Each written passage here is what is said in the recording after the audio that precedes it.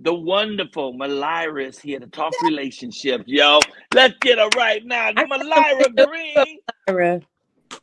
Hi. I got some good Mylira news Green. for Lyra. What's going on, boo? So you remember the 6 steps of love, and remember that, right? Yes.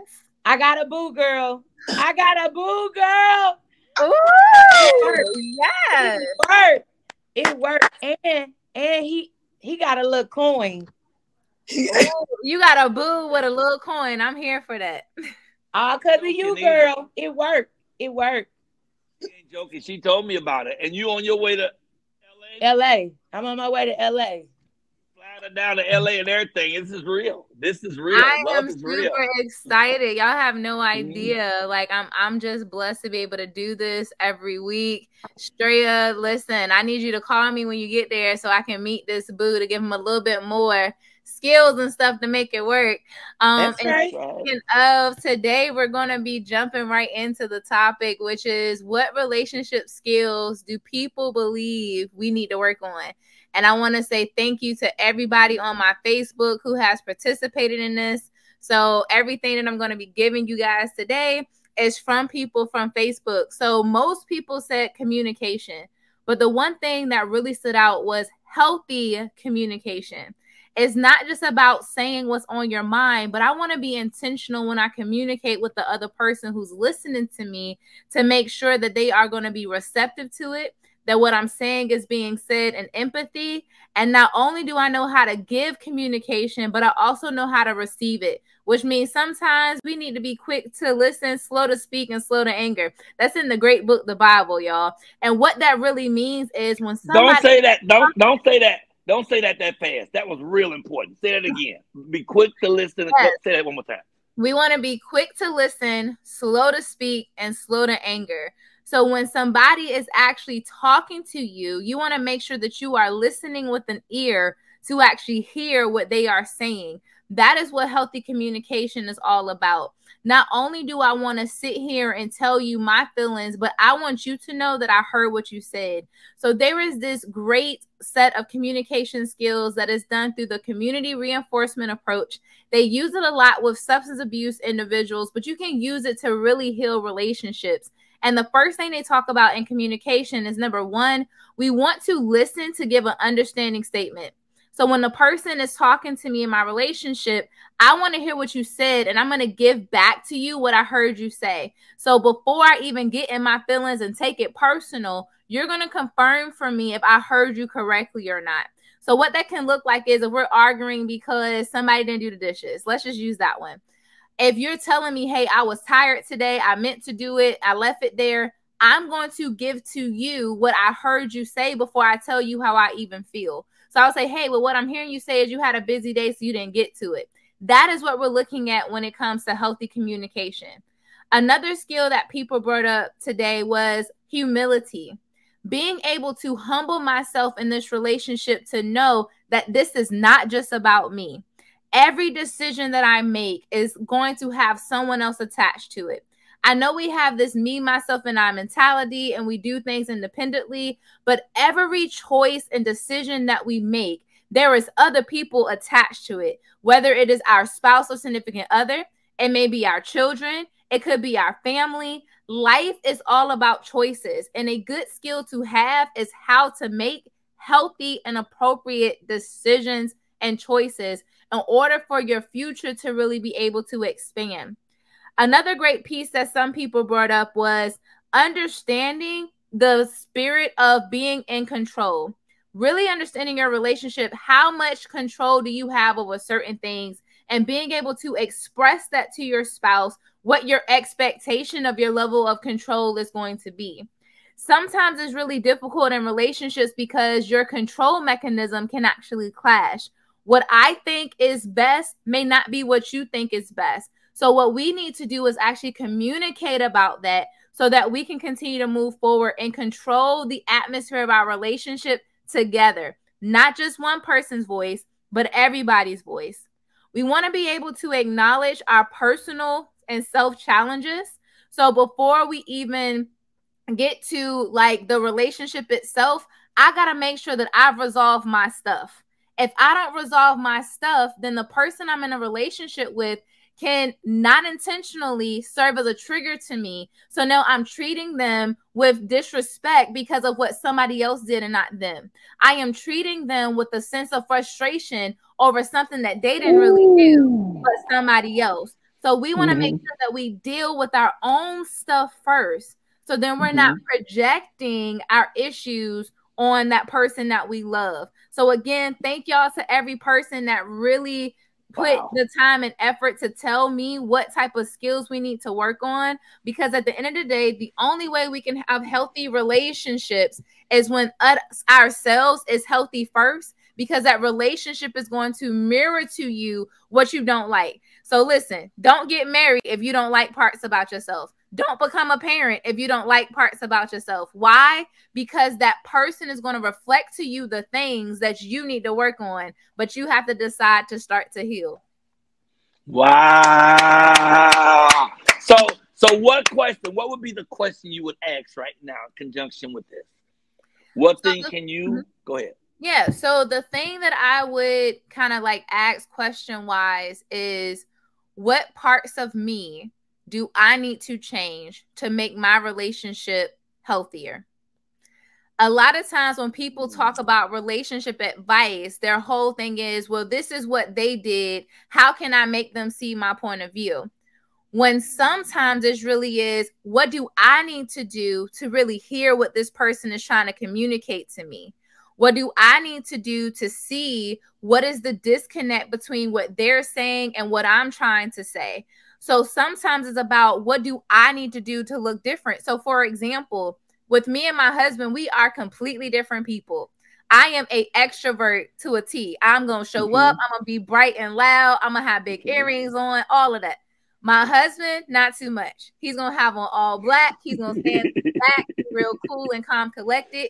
And at one point, it began to cause conflict, because I am like, why don't you want to come and be this bright and loud person? And he's like, well, why don't you just quiet down just a little bit? But what it did was, it let me see on, for me, I have to accept parts of me in order to accept the true, authentic parts of him, where I am no longer trying to change who he is, but I am accepting of who he is because I've accepted who I am. And I can walk in that and be unapologetically loud Mylira and let him be little quiet Willie. And it works because now we get to accept each other for how we are. Wow. Communication, man. That's everything. I know for me, I would need, with Sonia, I would need to listen more. You know, I got so much stuff going on in my head and so much going on with me and her and our relationship and our growing together. And it's like 100 miles an hour, but it's all joy. It's all love. But sometimes I could listen more. Sometimes I could just be quiet and pay attention, because sometimes I'll respond to something she said without me having really listened to it clearly. So my response is wrong, because I'm not responding to what she said. I'm responding to what I think she said, you know? So that's the thing that I can work on and will work on. Anyone who's in the chat, what can you work on? Let me ask Australia. What is something you know you could work on that would help make your especially with your new relationship, better? Well, listening. One of my biggest problems with being a communicator and being a comedian is listening. Sometimes, you know, so what she said was profound, because sometimes I don't listen, and I need to listen more to get a better understanding for the relationship. So I agree with you. Listen, Mylira, what you say works. It works. That's what the people need to know. What you say works. And I'm a true believer. I'm only gonna get better and better and finer and finer. I am so excited, man. That's great. And as you were talking about listening, because both of y'all said the same thing, a really good tool to use to do that is, I want to listen to summarize what you said. I am no longer listening to solve the problem that you communicated. I'm no longer listening to provide you with a solution. I'm no longer listening to come back with a quick clap back. I am listening only for the purpose to summarize what you said. And then once you tell me yay or nay, based off of that, then I can go within and say, well, how did that make me feel now that I actually heard what you said, and I get to respond from a realistic view and not from an emotional view. So if you listen with the purpose of summarizing, then when you respond, you're going to respond from a true reality standpoint, and that will help you listen a whole lot better. Yeah, because the clip for me, the little click back, sometimes me just being spunky and me just being a woman, sometimes I'm quick and sometimes it's it's not needed. It's not needed. So it worked, girl. So listen to this.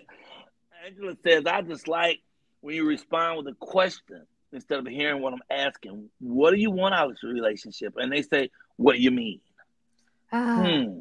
What's your response? Listen, that is an excellent question. I think sometimes we already have in our minds how we want that person to respond, that we don't take into account that other person's personal experience to the conversation. There are two individuals having a conversation, but there is two different completely experiences of that conversation. So sometimes we have to be okay when someone responds to a question with a question to try to get further clarity. Because again, it goes back to, if I'm listening to summarize and I missed your point, if I respond back to your answer, I need to know what angle you coming from. I need to know, like, what is this question? Does this question mean that you feel like our relationship is not doing well? So at times we need to not be so reactionary to people's responses to our response, but then understand that everybody process things differently. Again, I can only use me and my husband. I'm a very upfront person. So when I communicate, you're going to know how I feel, why I feel the way that I did, what my pinky toe was doing when I felt that way. Like, you're going to know all of it. He, on the other hand, is more of a, if I ask him a question, he needs a few moments to really sit back and think about his answer. In the past, what that would do would make me want to come with a cop back. Like, so here we go again. I'm asking you a question. You won't know no answer. I am now getting to know how this person communicate in their style, so then I no longer have an expectation for them to go ahead and come back with a quick response. Sometimes people want to think about it, because if I don't think about it, then I run the risk of saying something to you that I don't necessarily mean in that moment. And then now we have a whole nother problem, because you asked a question and I gave you my raw feelings without thinking about it. So to that question, I would just suggest be okay with giving people that 5 minutes to reflect.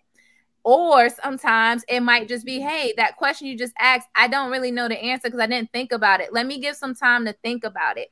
When we begin to create conversations like that, then it'll become a whole lot healthier, and we won't be so triggered if somebody respond back like, what do you mean by that question? They might really genuinely want to ask you so they can make sure they answer it correctly. Yeah, I was going to ask you, can you really do that without them feeling like you're attacking? If you say, I'm sorry, what do you mean when you say that? Is it okay to do that? And then should they be able to go, okay, this is what I mean, and break it down? Should they be, what do you mean, what do I mean? Because I've done that before. What do you mean, what do I mean? So we have to remember, a lot of this stuff has started in childhood, in the sense of our parents are unintentionally but natural dictators. Whatever they say is what happens. So you're not supposed to question when there is a certain level of authority or there's a certain level of respect. The expectation is you don't question it.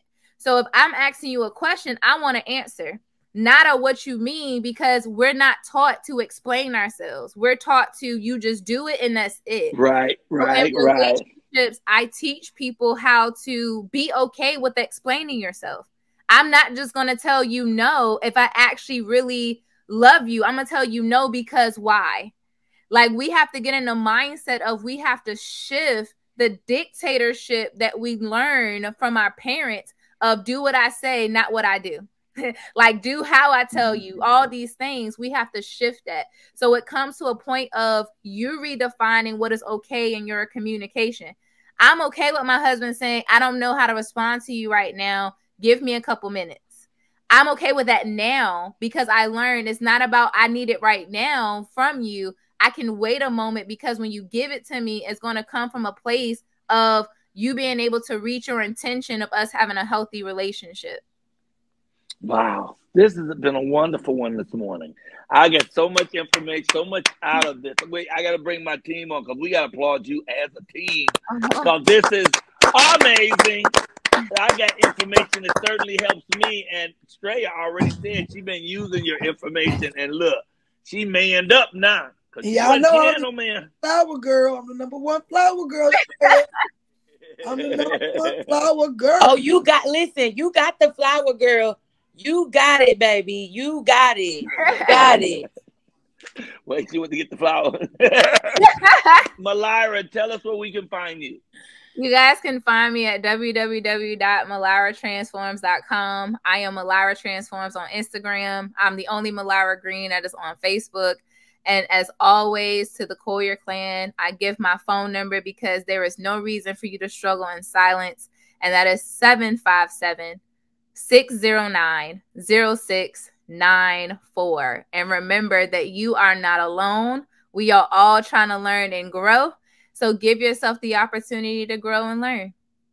I love you, sister. Thank you. I love you too. Leave me with a woo, woo, woo. Woo, woo, woo. That's Mylira Green, y'all, with relationship advice